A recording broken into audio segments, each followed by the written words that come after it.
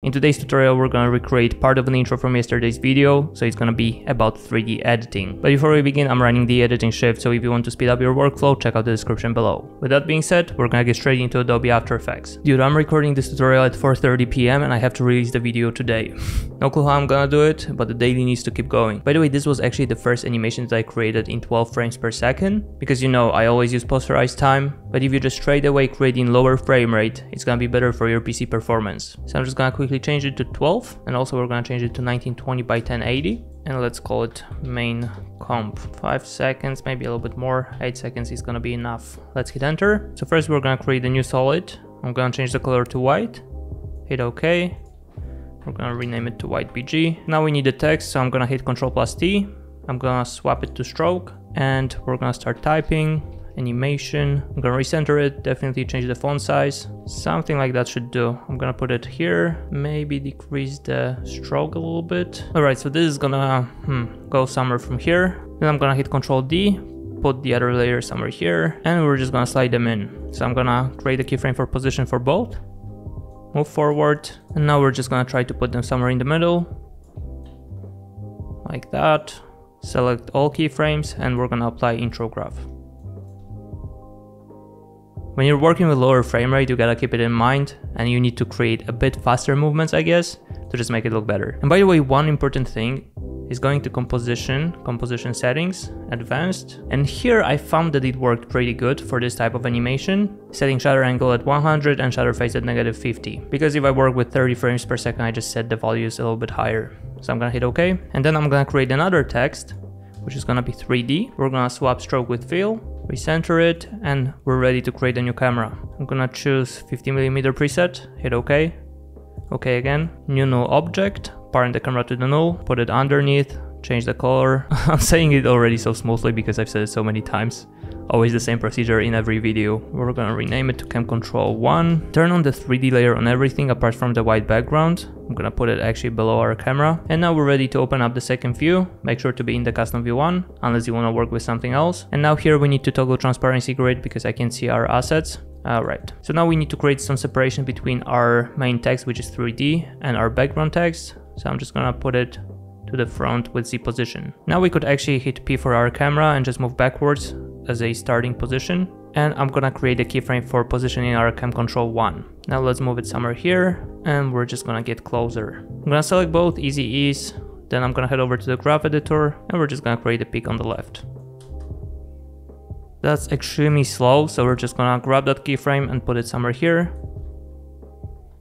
Much better. I don't know, for some reason I really like low frame rates. It's looking so good. And now we need to create another solid, which is gonna be kind of a transition. So I'm just gonna quickly do that. I'm gonna change the color to black, hit OK, change it to black transition maybe. And now I'm gonna head over to the pen tool, and I'm gonna create a mask that is kind of random. Something like that, I guess. And now I'm gonna add the effect called turbulent displays. And we don't really need to turn it into 3D because I don't really plan on creating depth with this. I just kind of want to have a black background. So now I'm gonna change it to one view.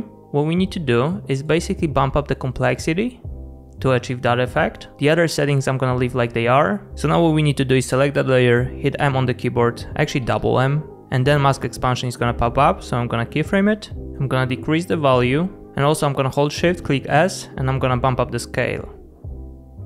And now I'm gonna drag that keyframe somewhere here maybe, move forward, and we're gonna bump up the value for mask expansion. So that gives us such a good effect.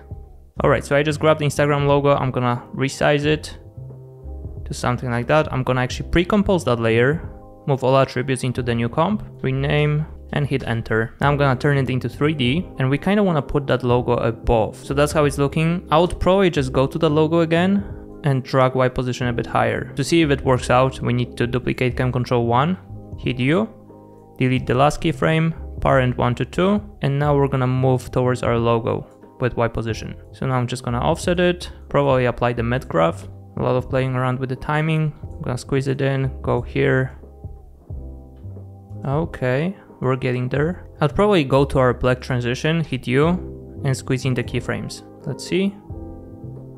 Okay. The only thing I don't like is that we kind of have a harsh stop on our logo, so I'd probably extend the keyframes, go to the graph editor, and I'll just take that pick more towards the left. So the movement is gonna smooth out for a bit longer. Let's see now.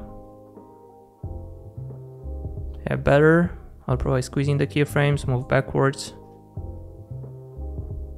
Yeah, perfect.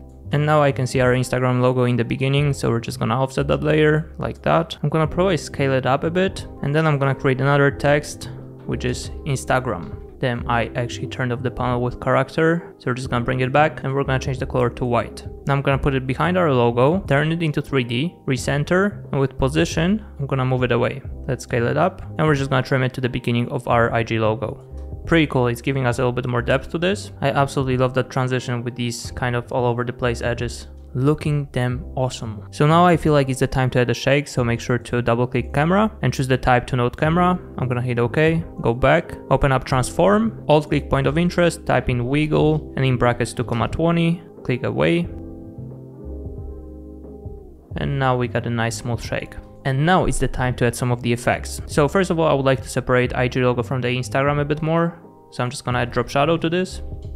We're gonna change the opacity to 100%, distance to 0, and softness to 100. And this has already made a huge difference, so without and with. Now the next effect I added is Shine. It's from Red Giant, it's a paid plugin, just so you know. First I'm gonna head over to Shimmer, I'm gonna bump up the amount, and I'm just gonna make it more detailed by bumping up the value over here. Okay, let's see. The thing I don't like is that we can see the corners over here, so I'm just gonna probably double click the rectangle tool while the IG logo is selected. And now we're gonna open up properties for the mask.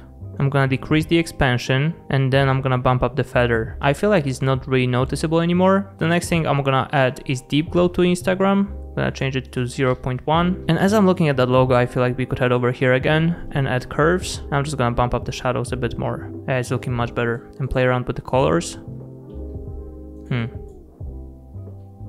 They got different presets here, but none of them seems to be good for that scene. Maybe none. Yeah, that's actually looking pretty good. Alright, we're gonna leave it like that. It's a bit different from the original version, but seems to be better. Okay, on top we're gonna create a new adjustment layer. I'm gonna add vignette. And I feel like we could fade in that logo. So I'm just gonna set keyframes for opacity, offset it a little bit, and now with motion blur it should be perfect. So let's go ahead and turn it on. Make sure everything that has a cube has a motion blur as well. Okay, that's looking so good.